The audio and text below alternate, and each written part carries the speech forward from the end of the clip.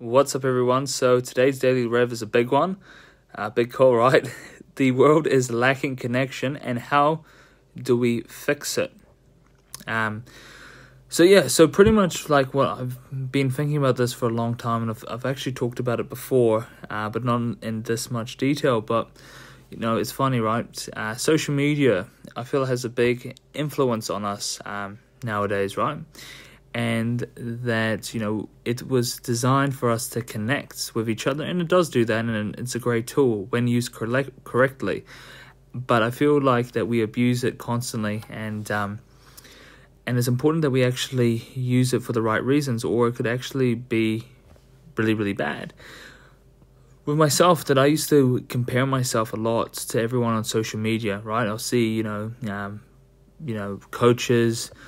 Back when I was a personal trainer, other personal trainers, businessmen and Ferraris and shit like that, and just real dumb crap. And I used to just compare myself to them. And why am I not doing this? There must be something wrong with me. And when I was younger, I used to get quite upset about it. But what I realized that comparison is the thief of joy. Tommy Fantastic, told me that quote. So if you're watching this.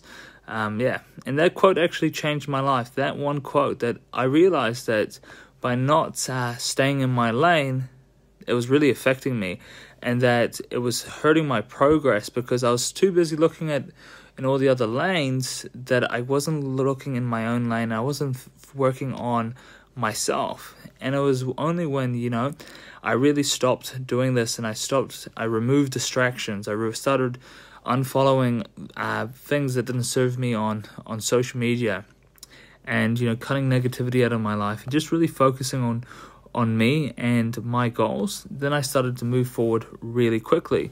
But I feel like that everyone looks around with each other, and they try to copy each other, right?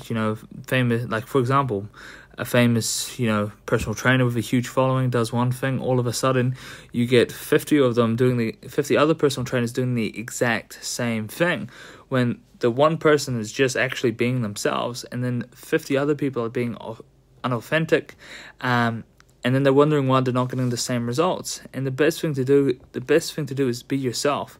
I believe that every human being has an incredible potential, and they're here for a reason.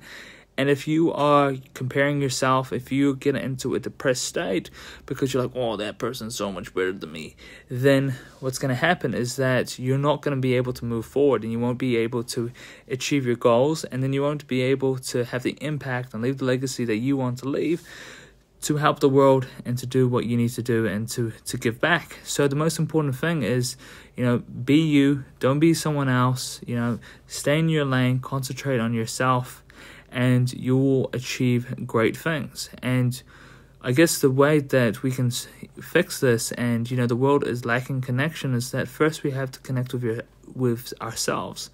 It's impossible to help anyone else when we can't help ourselves. It's impossible to connect with someone else if we can't connect with ourselves. So that's today's Daily Rev. I hope you liked it, and there will be many more. So please, if you're feeling if you're feeling what I'm saying, please hashtag, just go hashtag live, hashtag replay. If you like the video, or even if you don't like the video and you've watched it anyway, hashtag live, hashtag replay. I'd like to hear your thoughts in the comments as well. But until next time, team, I'll be back with another Daily Rev.